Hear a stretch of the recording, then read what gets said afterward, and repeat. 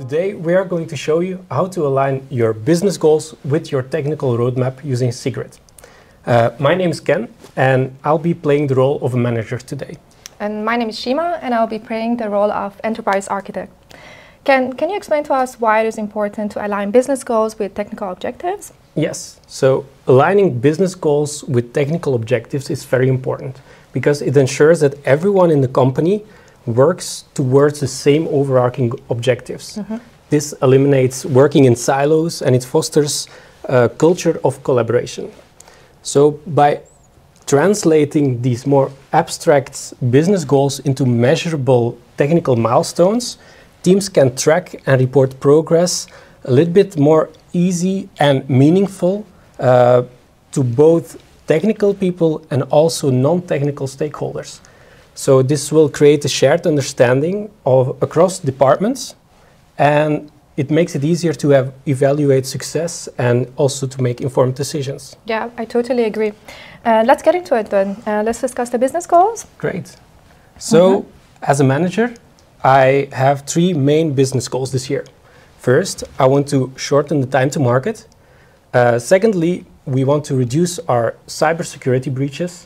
And as the third one, we expect a huge increase in our usage for our platform. So we want to work on improving the system scalability. Yeah.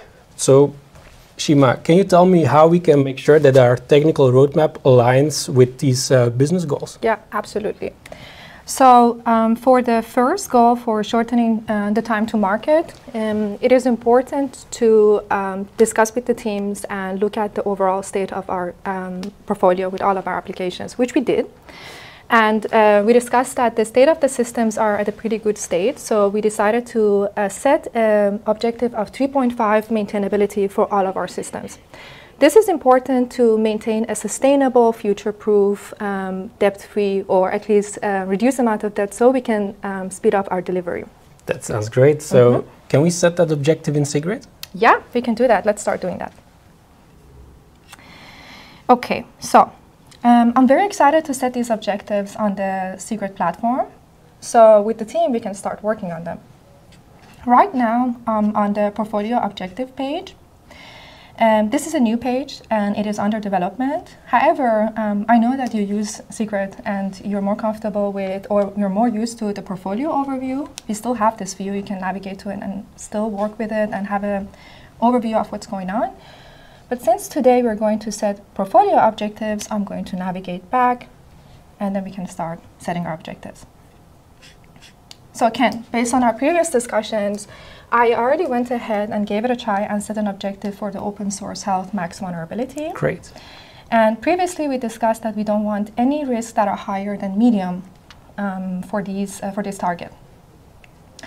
I can see that with the progress, this objective applies to 17 of our systems and 12 of them are compliant. So that's really good. We can only focus on 5 of our systems to then meet our objective. I forgot why it applies to 17 of our systems, but in the rationale, I can see that this target applies to our public-facing systems, and we expecting to increase our cybersecurity there as well by addressing or ensuring that there are no third-party vulnerabilities with medium or high severity findings. Great. Okay, so let's now set up the new portfolio objective. And here our goal is to shorten our time to market by ensuring we have a sustainable and future-proof software. This is done by maintaining and reaching a maintainable target of 3 point stars, which we agreed on. So I'm going to navigate to the Add Portfolio Objective button. I'm going to first select our capability, which is maintainability. I'm going to choose the objective type, which is also maintainability, and set the target, which we agreed on. Moving on, we also discussed that we want to set all these objectives, or this objective, for all of our systems. Previously, we set public-facing for the open source health, but now it's more universal. So I'm going to click on the Apply to All Systems, and it's working, looks nice. And then moving on to the rationale. So I like to use the rationale to discuss our business goals and tie it back to our technical objectives. So this is the place I use to put this information. And then this is really nice because then the entire team can have a look at it, and if I'm not there, they can also still link it back and have a look and be aware of our decisions. Moving on, I can see in the summary that everything looks good. Let's save and finalize, and I can see that the maintainability objective is now on the table. So I see that we only need to improve 12 systems and then we achieve our goal. Yep. That's great. Yeah, so we were on the right track. So shall we discuss the next goal? Yeah, so our next goal is to reduce our cybersecurity breaches. So maybe we can also translate that into a technical objective?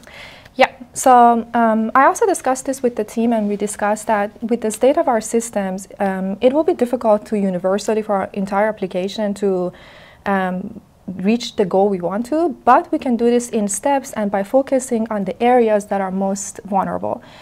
This is our public-facing systems, and there we think that we should not have any vulnerabilities that are higher than low severity. And this is the decision we made. So maybe you can give it a try. Would you like to set the objective? Yeah. Can I also set this objective? Yes, you have admin rights, so you should be able to do it. That's great. Yep. Let's try it. Sounds good. Here it is. So I can add a portfolio objective, then select security as the capability. We want to look at the maximum severity of vulnerabilities that we will allow in secret, and then select low because we don't want security vulnerabilities higher than low. Exactly. So we discussed that we want to prioritize it first for our public-facing systems because these are the most important for now.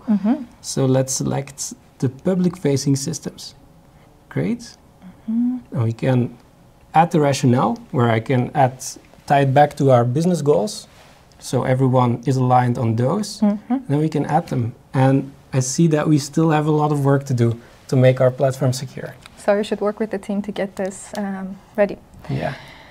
So there was also a third goal that you discussed, and it was to improve the system scalability to handle increased user load. So when we discussed with the team, we decided that, hey, this is a lot of work, a lot of cost for our entire portfolio.